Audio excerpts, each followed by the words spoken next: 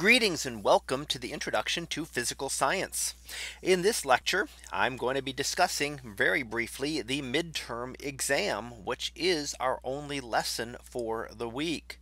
So this is really just a placeholder lecture. I'm simply putting this here so that people are not confused when you jump from lesson 7 to lesson 9.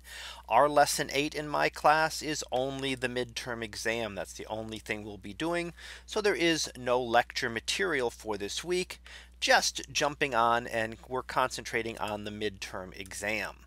So as I said, this is really just a placeholder. The only assignment you'll be looking at this week is the midterm, which covers lessons 1 through 7 on the physics portion of the course.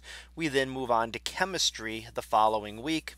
And if you want more details on the midterm, please see the class site, as I will post more details there for you. So that concludes this lecture on the midterm exam. We'll begin back again next time for another topic in physical science.